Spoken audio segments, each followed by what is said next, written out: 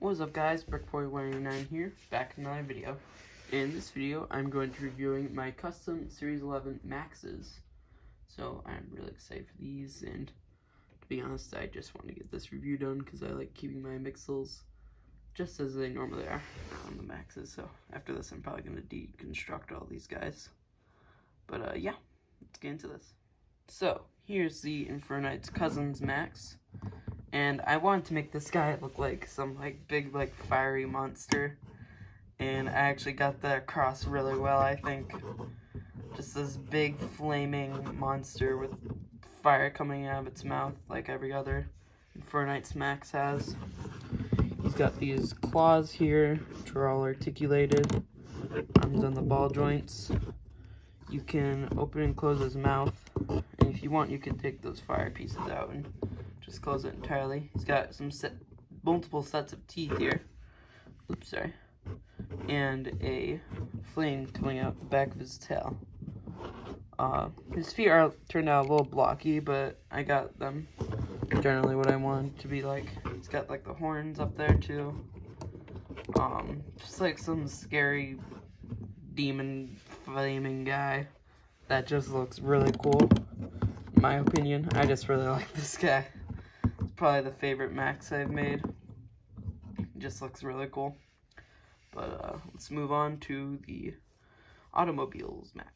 Here is the Automobiles Max, and I tried making it look like a truck, like a transforming Max, like the MCFD, but that didn't really work out, so I just went with kind of like the torso looking like a truck.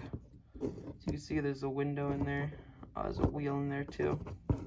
Got a pipe coming out the back, lights back there, some lights in the front, bumper.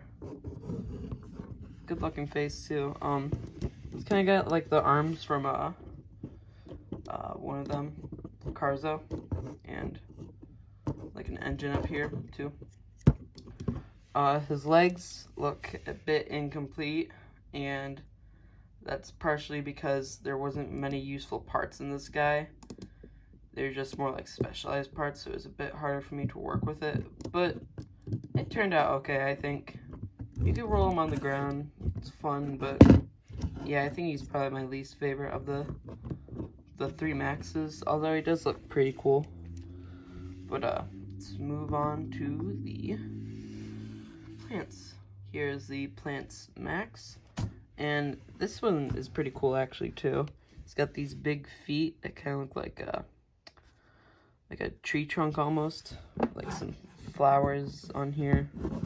He's got 2 points of articulation in his mouth.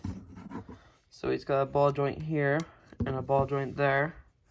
So it's really fun to pose him. He's got a pretty good face too, it's funny.